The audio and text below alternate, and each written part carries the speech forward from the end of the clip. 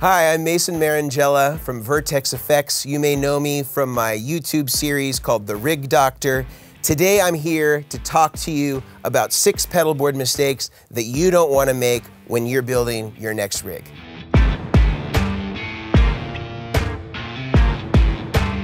First thing you want to do whenever you're building a new rig, just like if you're painting a house, all the work is in the prep.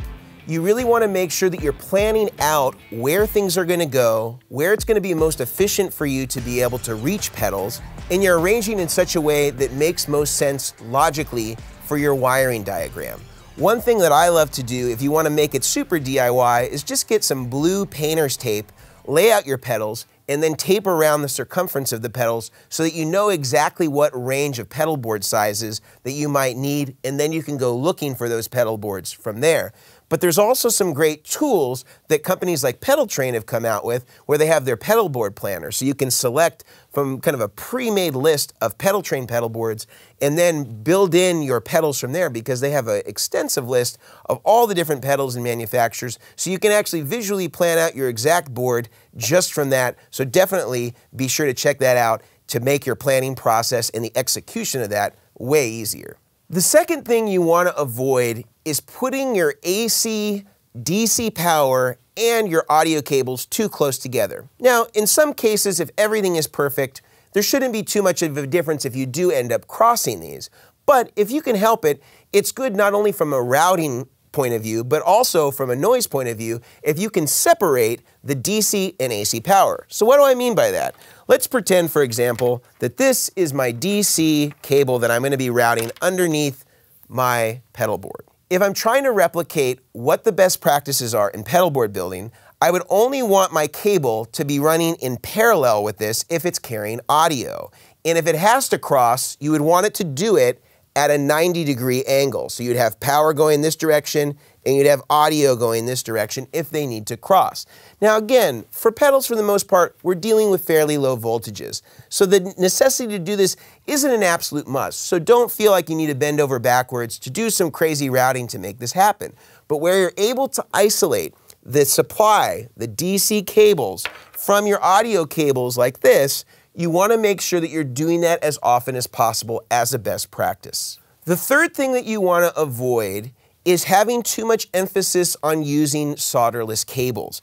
I have a couple of different varieties here of soldered connections that I really like. One of them is made by Ernie Ball. Ernie Ball has multiple different lengths that you can order of this so that it could fit between every interconnection. There's also a great one made by MXR, which equally allows you to order multiple different lengths, and you can get these in various size packs. The cool thing about these is they're not only soldered, but they attach heat shrink in the right place on both of these. So what it allows you to do is eliminate lateral movement, because movement is the enemy of a quality connection, and it's not going to erode as you use it over time, as you plug and unplug it.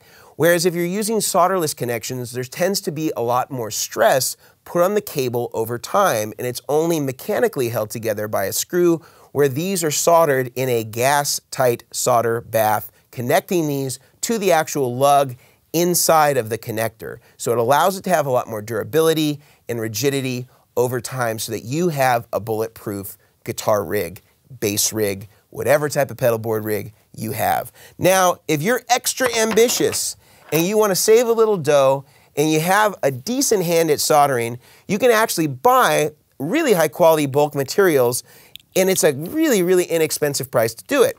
Now, Sweetwater sells one of my favorite cables of all time, which is the Mogami 2524, which is a great interconnector cable. And they also sell a bunch of different types of plugs from tons of different manufacturers, from Neutrik to Switchcraft to Lava and Proco and many more. So you can choose your favorite angle if you want to have a right angle, you want to have a pancake, and then you can solder it right to the 2524 and be able to get a boutique quality patch cable for almost no money at all. The next mistake you don't want to make is by getting a non-isolated power supply. I have right here a group of 3 of my favorite power supplies on the market, and these are all isolated power supplies. Now, what does isolated power supply mean?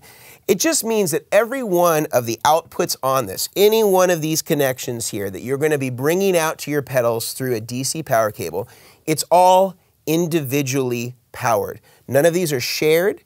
It's giving the pedal its own power individually, and nothing is tied back to the supply in terms of the connectivity between each one of the subsequent outputs. So every pedal remains quiet, it doesn't have any shared ground, and it allows you to be able to operate your pedals efficiently with the best type of power running through it, keeping it nice and quiet. One thing that I'll mention about having a nice isolated supply is there's actually varieties even within them. So the Voodoo Lab one that I'm holding up now is a linear isolated analog supply. And then there's some that are switching supplies like the Strymon Zuma and the True Tone One Spot. Now these are switching supplies, which means that they use high frequency to isolate all these outputs instead of using a toroidal transformer like the Voodoo Lab. Now this is cool because you can take these to any country. You don't need to get a step-up transformer or a step-down transformer. You can plug these right into the wall and they will automatically calibrate these outputs so that it matches the voltage you need, will match the input voltage of whatever country you're in, and allow you to get nice clean power to all of your pedals with zero noise. So many times I have clients come to me and think that their pedals are not working, but what's actually happening is their connections have just corroded and oxidized, and they need an easy way of just cleaning that out. And Deoxit D5 is one of the cheapest, best insurance policies that you can take out on your pedal board. You spray this right in all of your electrical contacts, input, output, 9-volt DC. It's fine for all that. You can even use it on your guitar. You can use it in potentiometers. This is literally a miracle in what it does in cleaning up scratchy pots, in helping corroded jacks. You spray it in, you work it through a few times, you plug and unplug your input and output jacks, you plug and unplug your 9-volt DC connector, and it will clean up and mitigate problems that you didn't even think you had or that you even knew were possible. This is a really great thing to have in your gig bag. Allows you to just always have a good backup. If you think a pedal is going down, it's starting to get scratchy, spray a little bit of this in there, work the jack in a few times, and you're good to go. The last mistake you don't want to make is you don't want to be using your mama or daddy's Velcro. You want to be using a pro level Velcro. This is 3M Dual Lock. And 3M Dual Lock is the most effective pedal fastener to a pedal board that is known to man, or at least is known to this man. It is incredibly hard to separate pedals from the pedal board, and it really keeps the pedals intact if you're going to be traveling with them, because a lot of times we open up our gig bags, we open up our cases, and we find that our pedals are just bowling balls inside of our gig bags and road cases.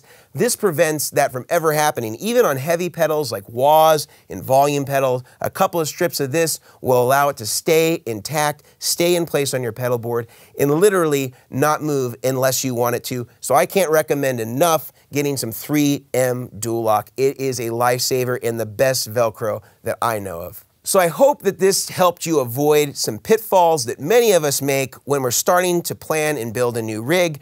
Of course, if you have any questions about these, you can talk to your Sweetwater sales engineer or put your questions in the comment section below, and I will have one of our guys, or even the rig doctor himself, may come in there and chime in and give you some advice if you need it. And the links to everything here are in the description so that you can purchase any of these ones directly from Sweetwater's website. I'm Mason Marangella from Vertex Effects, aka the Rig Doctor. See you next time.